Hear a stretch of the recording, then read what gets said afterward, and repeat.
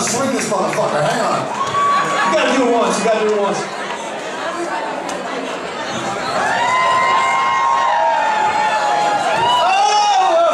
It's harder than it looks. What's up? Dude, the drummer's supposed to mic. We don't even give you a drum roll. I gotta tell you, I am so honored to be here. That man up there is my biggest hero of all time. Numero uno. Drummers often talk about when they saw the Beatles on Ed Sullivan, and that was the moment for them. My moment was when I was 11 years old and I went and saw The Kids Are All Right in the movie theater. And when I saw Keith Loon playing, I could not take my eyes off of him, and that was my moment when I knew exactly what I wanted to do and the type of drummer I wanted to be. He played drums with such personality, you couldn't take your eyes off him. He was a lead drummer, and I've been hogging the stage ever since. One last quick story.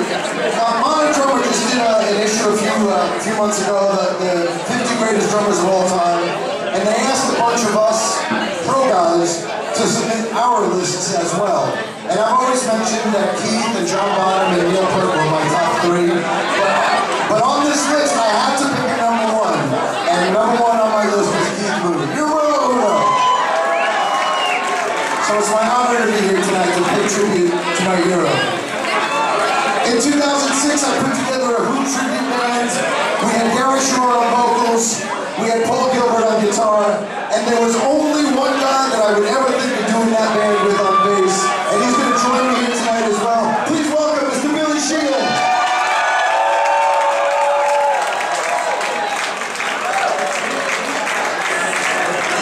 Hey, what an honor to be here tonight. And remembrance of a great, great hero of mine. I had the good fortune to see the Who play original lineup many years ago.